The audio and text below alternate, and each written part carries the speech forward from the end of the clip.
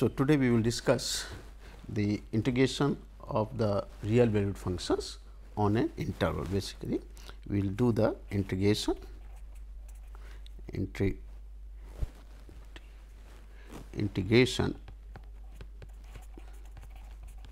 of real valued functions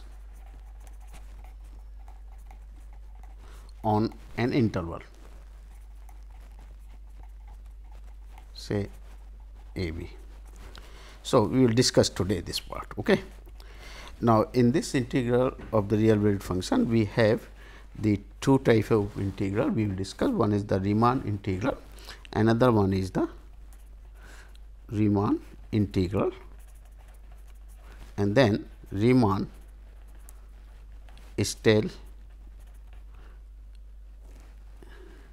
Stieltjes integral. In fact, the Riemann Stieltjes integral is the generalization of the Riemann integral, and in a particular case we can say this. Now, this is all a definite integral, you know. So, it is an extension part of the definite integral when we go for the Riemann integration. So, let us see, before going the Riemann integral, let us see first the definition, how to define the Riemann integral. Suppose a b be an interval. Let a b be a given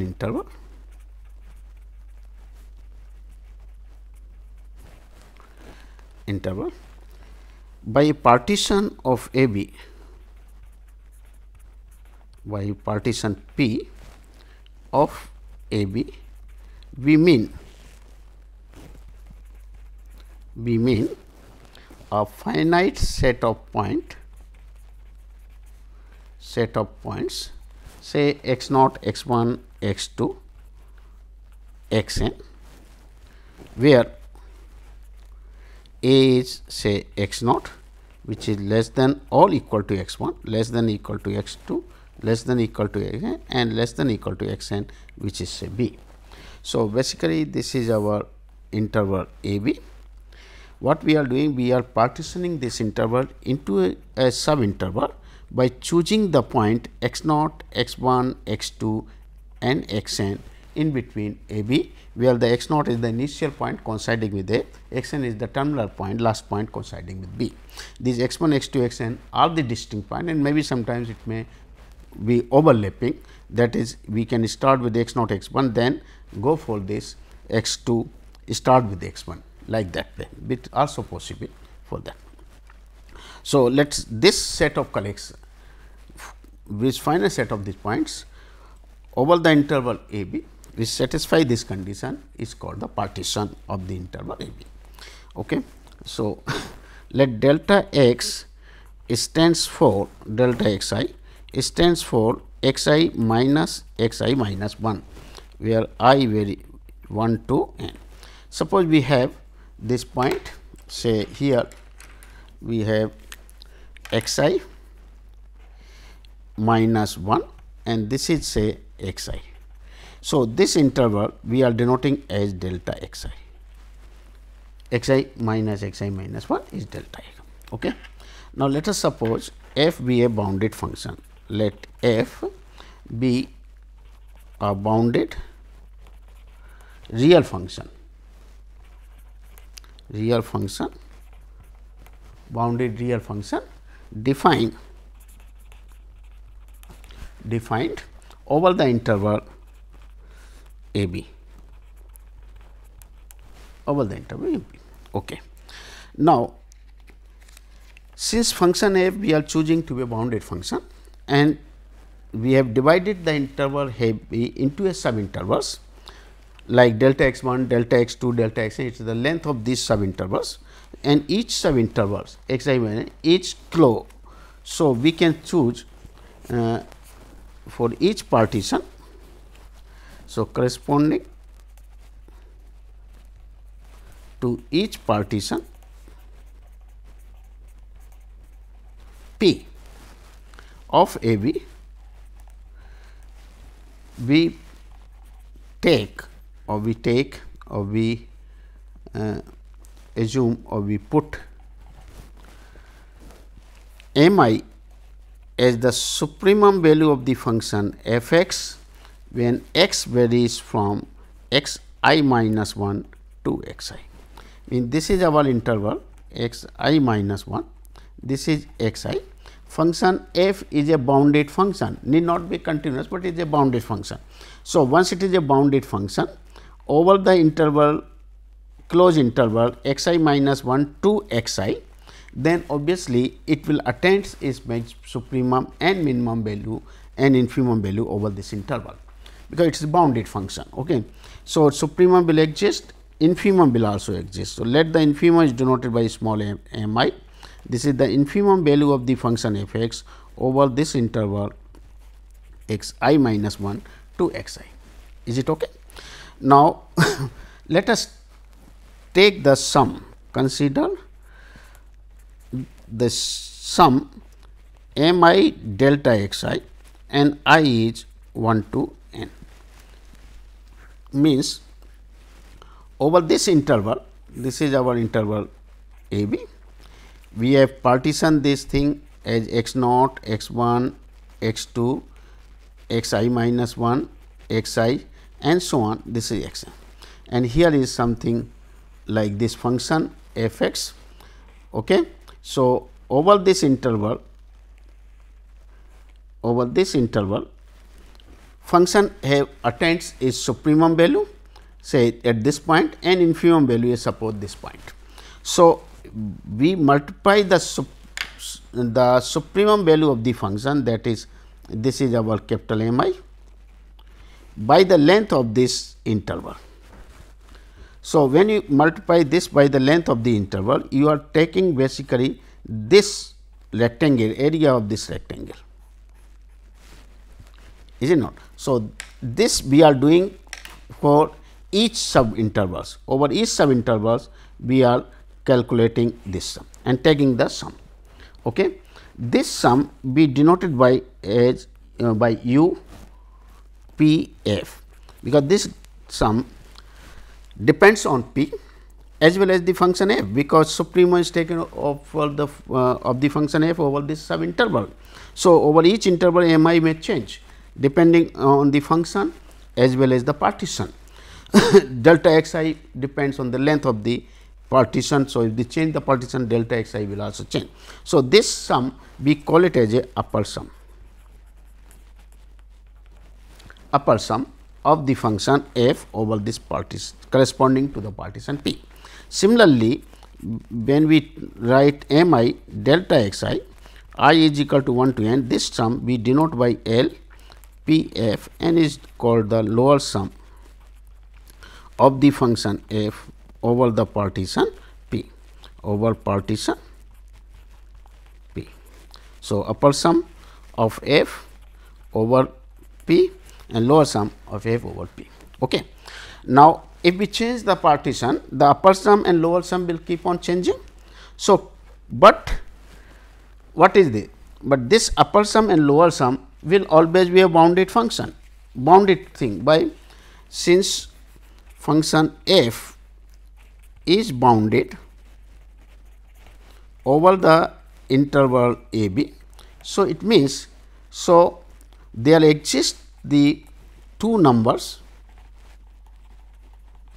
small m and capital M such that the value of the function f x will always fall between these two range, because f is bounded. So, bounded means it will have the least number and the largest number. So, m and capital M will lies for all x lying between x and b, a and b. So, this is true, is it not? So, if we take any partition p, so for any partition p or for every partition p, we have m times b minus a will always be less than equal to lower sum of this, which is less than equal to upper sum of function f over the partition p, which is less than equal to m into b minus a. Why? Because this lower sum and upper sum over this interval x I minus 1, lower sum will always be less than equal to upper sum over each sub interval, because m I is the infimum value, capital M I is the supremum value. So, because of this it will be less than equal to upper sum. Then take the summation over all such sub intervals. So, obviously, the lower sum will total lower sum will always be less than the upper sum. This is one thing. Second one is when we take the function f is bounded by m and capital M. So, this is the length of the interval. So, if we multiply this by the b minus a, the total length of the interval, then this will be the minimum area bounded by a curve whose lower value is m and the length over the length b minus a, and this is the upper bound for the function f. So, m into b minus a will lie between these two bounds. Clear? Therefore, our lower sum and upper sum is a bounded function. So, it is a bounded set. So, lower sum and upper sum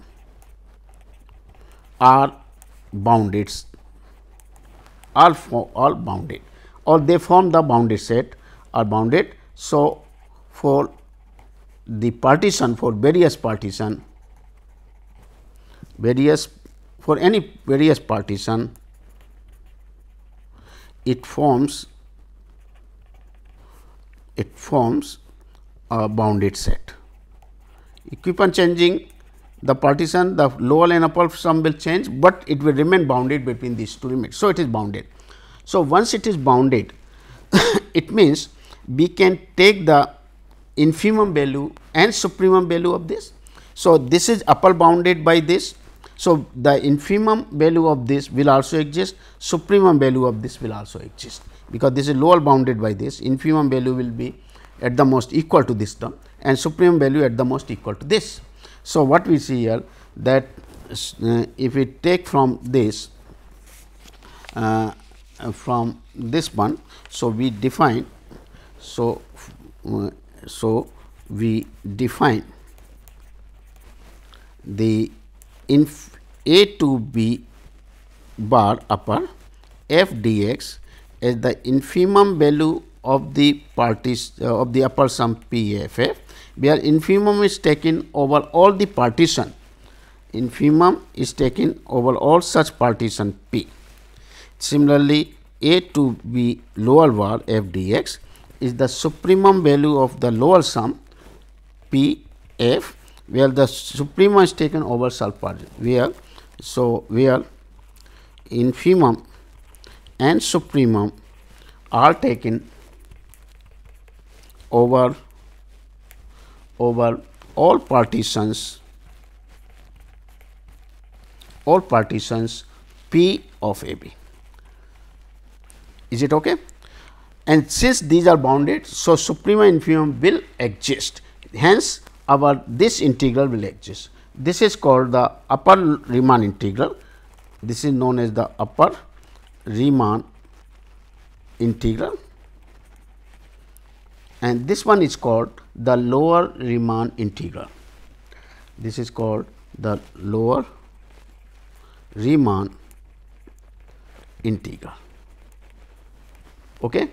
So, we get this lower Riemann integral of f over the interval a b. So, lower Riemann integral of f over a b.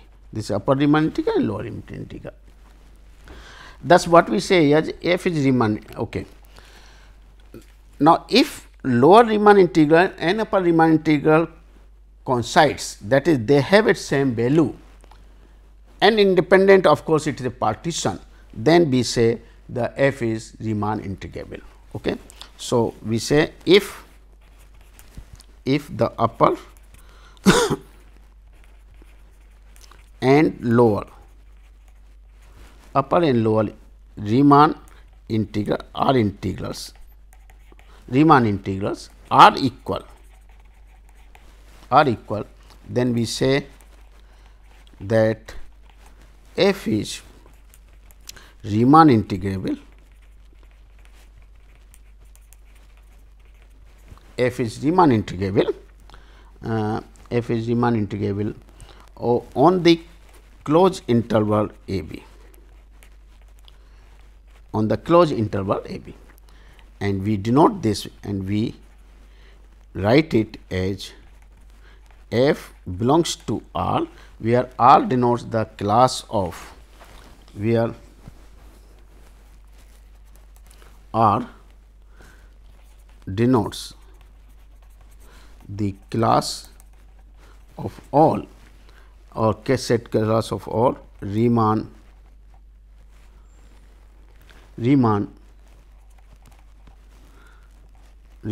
integrable functions. Riemann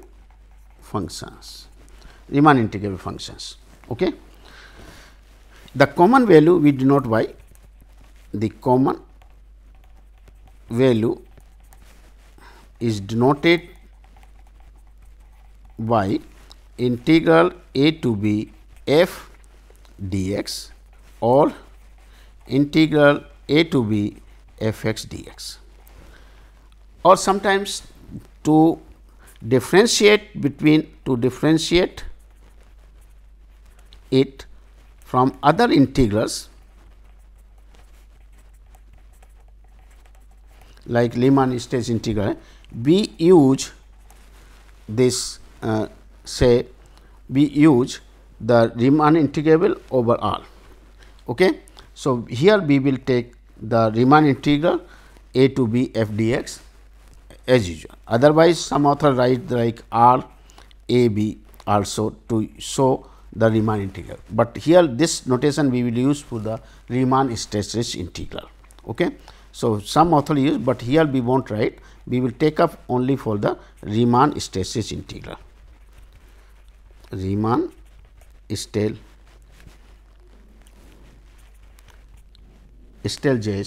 integral.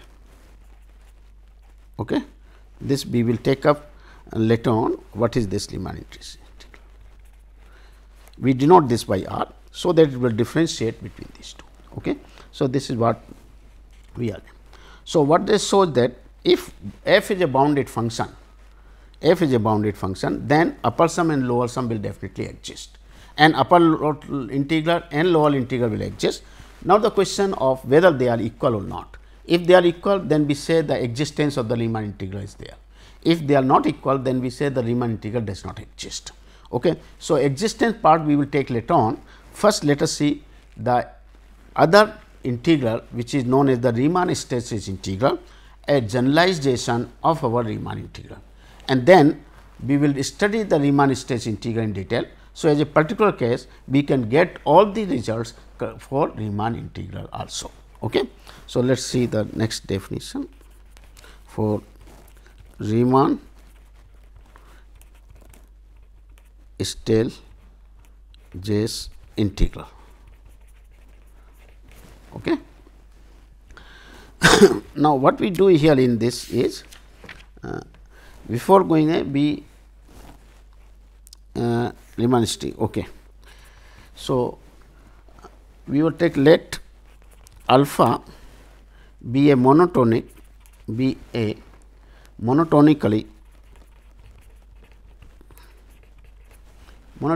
increasing function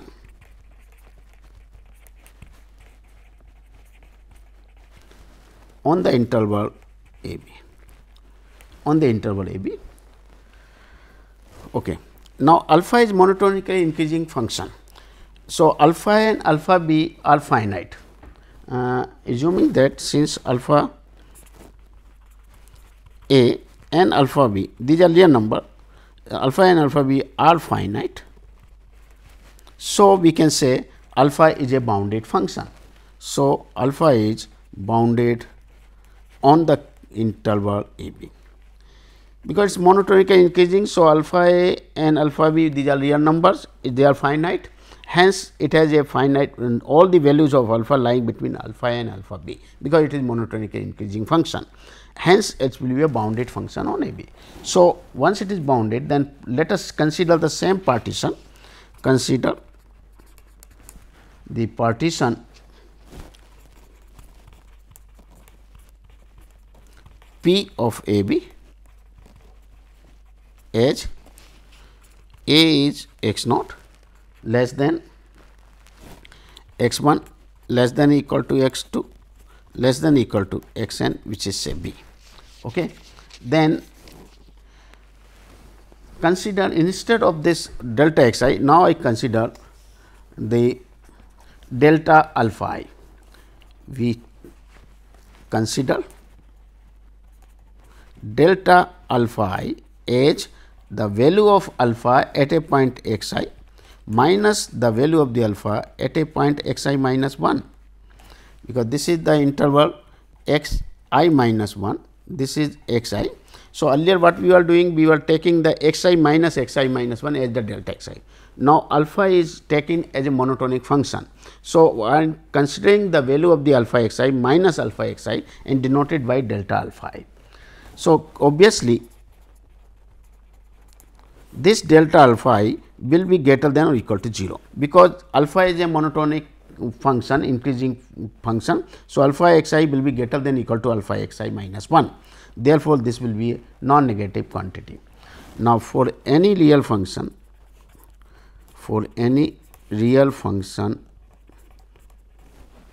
which f which is bounded on the closed interval a b, on the closed interval b, we write the sigma m I delta alpha I is 1 to n as u of p f n alpha, where the m I means the supremum of f x over x lying between x I minus 1 to x I, same thing. Okay. And L p f alpha we are writing as I is 1 to n small m I delta alpha I. Now, this is again we call it the upper sum and the lower sum of the function f with respect to the alpha. Alpha, it depends on alpha, is it not?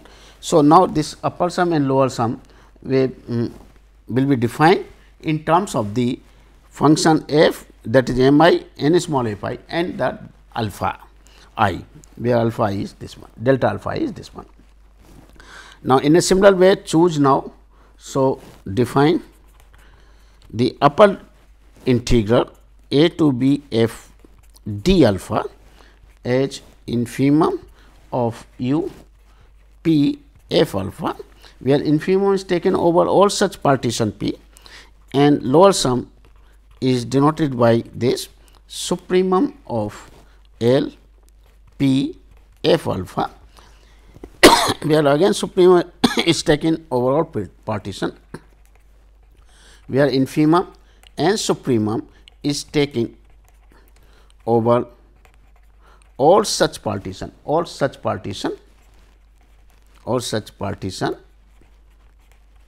P of A B, or partition of A B, supremum. Now, if this further, because again this is bounded function, so supremum infimum will exist. So, these two integral will exist. This is called the upper Riemann Stieltjes integral of the function f with respect to alpha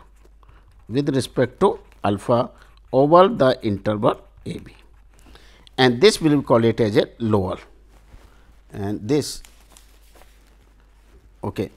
we call it as a lower Riemann integral. In a similar way, we write lower Riemann Stieltjes integral of f with respect to alpha over a b. Okay. Now, if both these values coincide, then we say f is Riemann Stieltjes integral. So, if let it be 1 and 2, is better we write it. Okay. Let it be 1, 2. So, if 1 and 2 coincide, if 1 and 2 coincides, have the same value, that is are equal, then we denote their common values,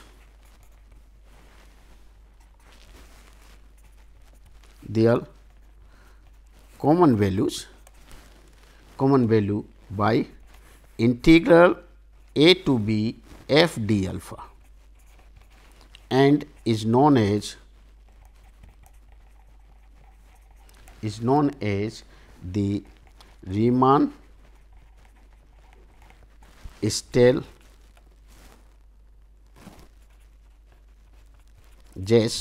integral Riemann Stieltjes of f with respect to alpha over closed interval a b. That is what is. Okay. So, the class of all the class let R alpha denotes the class of all Riemann Stieltjes integrals of f with respect to alpha over a b. So, in this case we say, that f belongs to R alpha. Okay. There we are denoting simply by R. Here we are denoting R alpha Riemann Stieltjes integral of the function f over.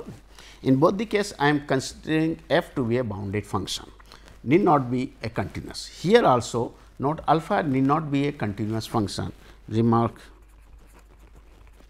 alpha may not be continuous function. Continuous, it is simply an monotonic increasing function. Still this. Okay. Second one is, if we take alpha x equal to x, then the Riemann Stieltjes integrals convert, then we say f is integrable, then Riemann integral is then Riemann integral is the is seen to be a special case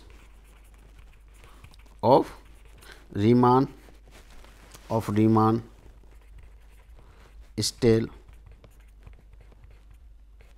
integrals. Thus, simply alpha x equal to x will be reduced, the Riemann Stieltjes integral will give the Riemann Stieltjes integral, and from there we can get the Riemann integral easily. Okay. So, this is an extension, Riemann Stieltjes integral is an extension of our Riemann integral. Hence, whatever the property we will derive for the Riemann Stieltjes integral, as a particular case when you choose alpha x equal to x, then you get the corresponding property of the Riemann integral. And remember, we will always denote R by a Riemann integral and Riemann Stieltjes integral by R alpha. Second part is that earlier we have used the a to b f x dx, is it not, where x is the variable of integration. Now, here also one can write it f x d alpha x, but this is not a very common notation. So, normally the common notation is a to b f d alpha, but it means that a to b f x d alpha x. Okay. So, that is the meaning of this.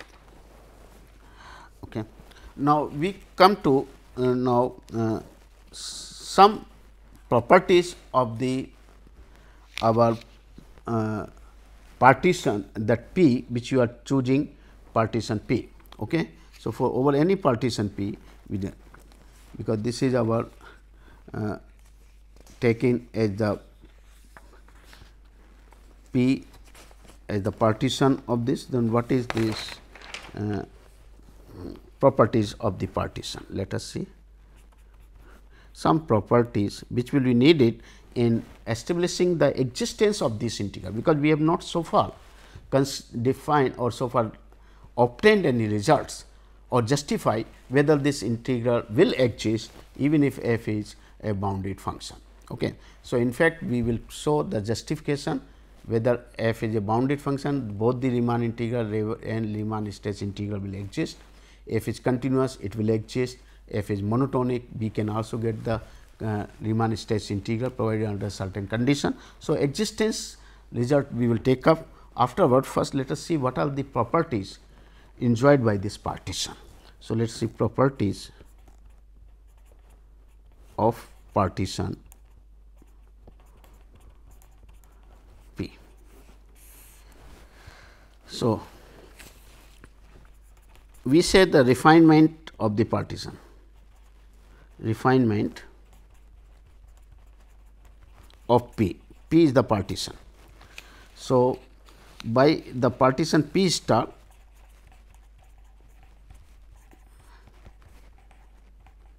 the partition P star is a refinement,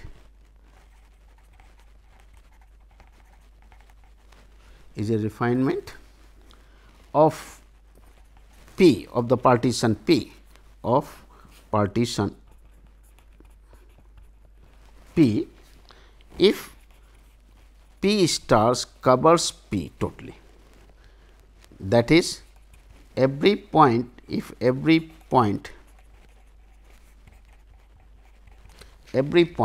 of P is a point of P star, then we say this. Because what is the partition? Because the partition P, this is our P partition, means is the collection of the points x naught, x 1, x 2, x n, such that satisfying this condition, that is all. So, if we take any other partition that will also contain the points of this. Now, if this partition, if every point of P is also a point of P star, it means when you take the P star, then these points will definitely there.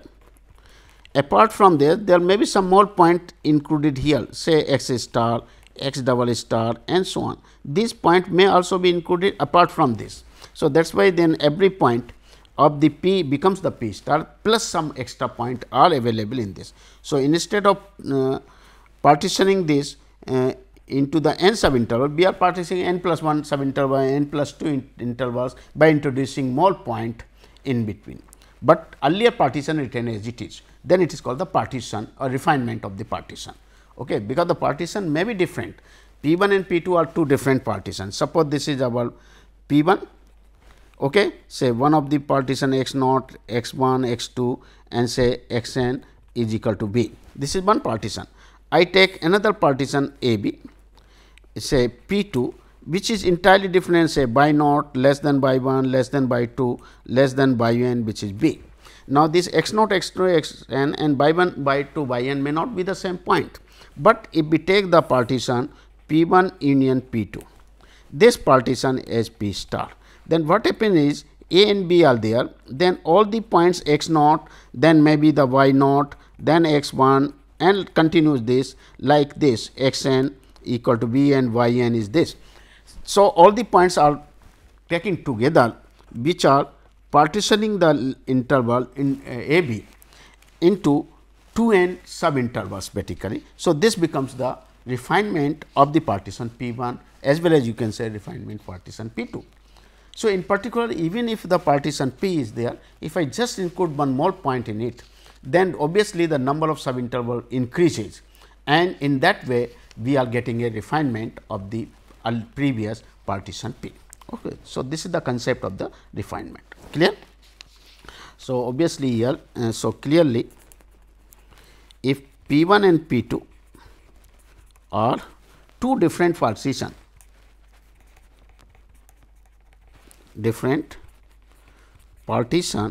of the interval A B, then their union P 1 union P 2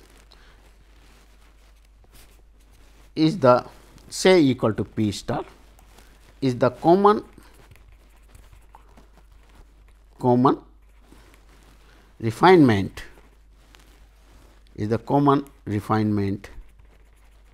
of these P 1 and P 2, provided of course P star is this union of this. Okay. And if P star this, then is the then P star is the common refinement. If P star is this, then this is a common refinement. So, this is what we are. Okay. Now, result which we are talking is, so let us the first result is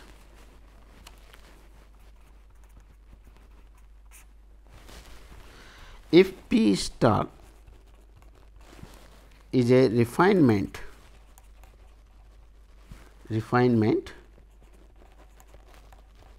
of the partition P, if P star is a refinement of the partition P, then the lower sum increases, then lower sum L P F alpha will be less than equal to L P star F alpha, while the upper sum P F alpha, this upper sum decreases, that is upper sum of P F star P star F alpha. So, lower sum increases and upper sum decreases. So, when you divide the interval a b into a partition P, and if I include few more point, introduce few more point in it, and getting the partition P star, which is the refinement of P, then in that case the lower sum will be will form an increasing function, will be an increase, or lower sum will increase, while the upper sum will decrease. So, that is the proof. So, proof is this. Okay. I assume, let P be the partition,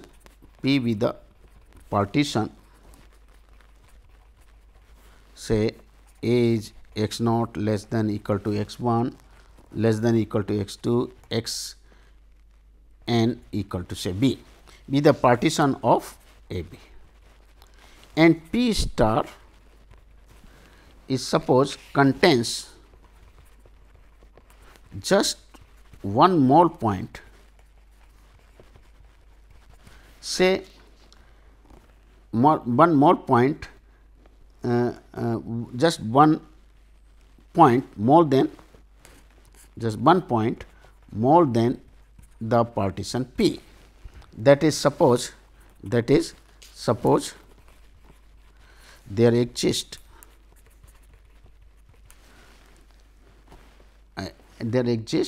or there is an extra point x star lying between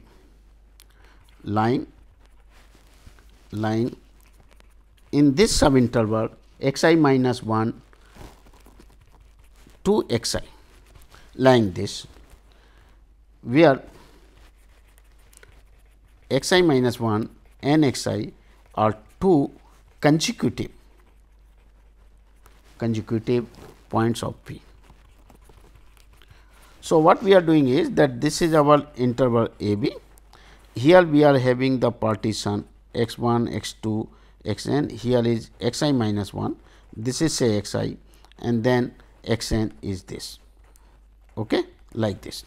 Now, what we are doing is this is our partition P. Now, P, we are just increasing one more point, say here x star. So, this new partition becomes P star, and it is the refinement of P. So, clearly P star is the refinement of P.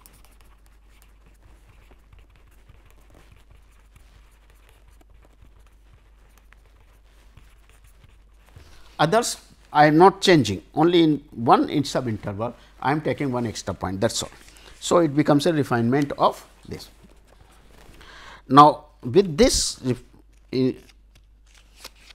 point extra, what we want to claim that lower sum will increase and upper sum decrease. So, let us prove first for the lower sum. Okay. So, let W 1 is the infimum of the function f x over the interval x I minus 1 to x star, while the W 2 is the infimum value of the function f x when x lying between x star to x I. Okay. And m I is the infimum value of the function f x when x is varying over x I minus 1 to x I. So, clearly this m W 1 will be greater than equal to m I, and W 2 will also be greater than equal to m I, because this m I is taken over the whole interval x I minus 1 to x I as the infimum value is taken, and then these are the infimum value over the partition of this subinterval. So, obviously, this infimum value may be more. So, W 1 is greater than equal to m I, W 2 is greater than equal to m 2 n, and hence consider the lower sum with respect to the partition p star of the function f with respect to alpha minus the lower sum of with respect to the partition p and f and alpha. So, what we get is over this interval p star is the sum of the two intervals, this is our x star. So, first you take over this and then this. So, here the lower and the infimum value is denoted by W 1. So, it is the W 1 and then value at a point alpha x star minus the value of the function alpha at the point x I minus 1. So, this is the value of this lower sum over this int minus and then 4. So, this will be multiplied by alpha, okay. W 1 multiplied by this, then over the second interval W 2 this is alpha x I minus alpha x star. So, this is the lower sum of p over the partition p star, okay. This plus this minus the lower sum of the partition function f with respect to the partition p. So, that is equal to m I into alpha x I minus alpha x I minus 1 with respect to the alpha. Now, let us combine just. So, W 1 minus m I and within bracket you get alpha x star minus alpha x I minus 1, is it not? Then plus W 2 minus m I alpha x I minus alpha x star. Now, W 1 is greater than equal to m I, W 2 is greater than equal to m I. So, these two things are positive. Alpha is a monotonic increasing function, x star is greater than or equal to x I minus 1. So, value of x star at alpha at x star will be more than value of this one. Similarly, here x I is greater than equal to x star. So, this will be positive. So, it is greater than equal to 0. So, what it shows that when we increase the partition, when we get the refinement of the partition by introducing the points, more point, then lower sum increases, and that proves the first part of this. Similarly, so this proves that lower sum of the function f with respect to the partition p is less than equal to lower sum of the function f with respect to the partition p star, which is the refinement of this, increases. Similarly, upper sum we can show that p f alpha is greater than equal to upper sum of p star f alpha. So, this is what we proved. Okay. So, this is what. Okay. Now, we come to property which is related to using this partitioning interval and property of the sum lower sum integral and upper integral. So, this we put it as a form of theorem. What the theorem says is the lower integral of the function f, lower Riemann Stieltjes integral of a function f over the interval a b will always be less than equal to the upper Riemann Stieltjes integral of the function f with respect to alpha over a b. So, obviously, this result is also valid for a Riemann integral, because when alpha x becomes x, then lower Riemann integral is always be less than equal to upper Riemann integral. Okay, the proof of this. Let us see the proof. Let p star be the common refinement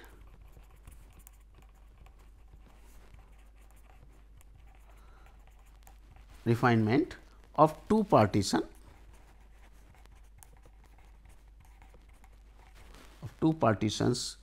p 1 and p 2 Okay. So, let us take the partition p. So, let p star is the union of p 1 and p 2.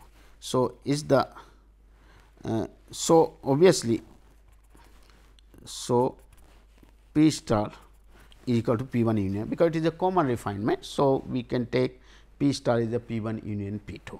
So, it is the refinement for P 1 as well as refinement for P 2. Okay. Now, since we have already proved that when you have a refinement of a partition, then lower sum increases and upper sum decreases. So, using this one we get, the lower sum of the function f with respect to the partition P 1 over the partition P 1 with respect to alpha is less than equal to the lower sum of the function f over the refinement P star with respect to alpha, because P star is the refinement. So, lower sum increases, but this is always be less than equal to upper sum, because lower sum is always be less than equal to upper sum with respect to the same partition. However, we will prove it is also true for a general. In general, lower sum will always be less than equal to upper sum, whatever the partition you choose, that we will show it next, and f and then alpha, and then now upper sum decreases. Upper sum decreases means it is less than equal to P 2 f alpha, because P star is the refinement. So, obviously, the upper sum respect to P star is less than or equal to the upper sum of this. Okay. So, from here what we conclude, this implies that the lower sum with respect to the partition P 1 f alpha is always be less than equal to the upper sum with respect to the partition P 2 f alpha. It means, if we take any two arbitrary partition P 1 and P 2, then always the and function f is fixed, alpha is fixed, then lower sum of that function f with respect to alpha will always be less than equal to the upper sum of the function f with respect to alpha, whatever the partition you choose. For a same partition this is true, but for in arbitrary partition also we have shown that this lower sum is always be less than equal to upper sum. Is it okay? Now, what we do is here, let us fix up the P 2, fix partition P 2, okay, and let take the supremum value. Supremum is taken over all P 2, all let us see first that supremum is all P 1, all P 1. This I am fixing, and here I am taking the supremum of all P 1. So, when you take the supremum of all P 1, then this will give the what? It will give the lower sum. So, we get from here is a bar lower b f d alpha. This is the lower Riemann integral, Stieltjes integral will give, and then less than equal to u P 2 f alpha. Now, again you take the infimum value, then in the right hand side take infimum over supremum is taken over all P 2. So, we get from when you take the infimum, then it will give the upper sum. We get from here is f d alpha is less than equal to upper sum of this P 2 f d alpha, when this proves the result. Okay. So, this proves so it is interesting results. Okay.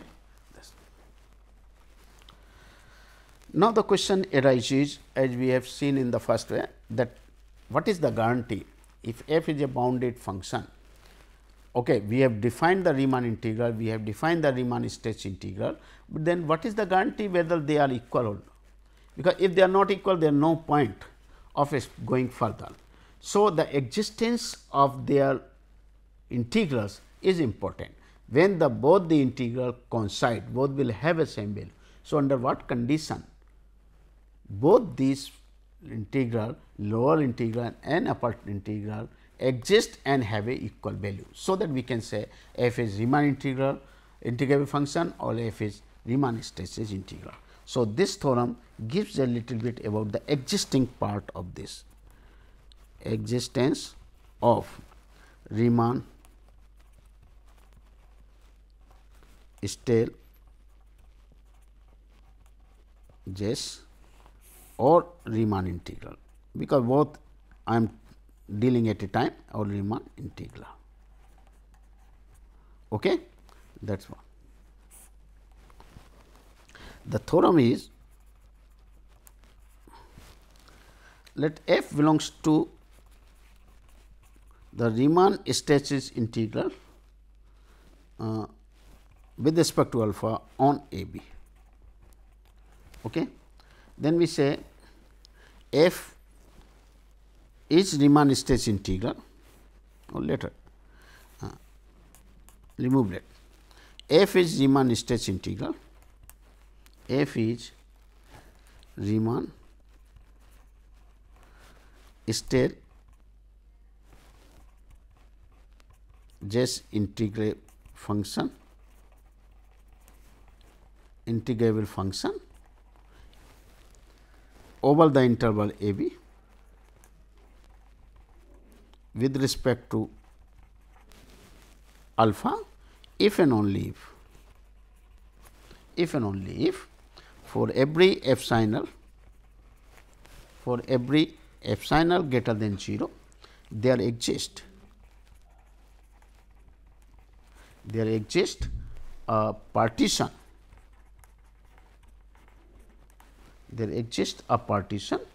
P such that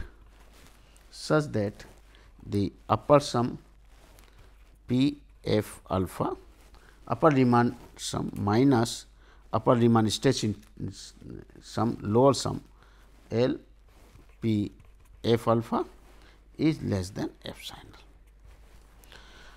So, this condition is a necessary as well as sufficient for the existence of a function to be Riemann Stieltjes integral.